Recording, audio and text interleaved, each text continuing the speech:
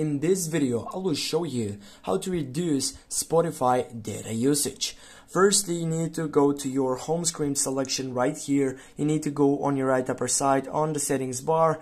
Then you need to scroll down and take a look on all of these sites, which is also included the right one, which is by Data Saver. Yeah, right here when you scroll down, you can find out all these sites. And the most important one right here, it is by downloading your cellular. Diff needs to be turned on, and yeah, from here also you have the chance to clear the cache.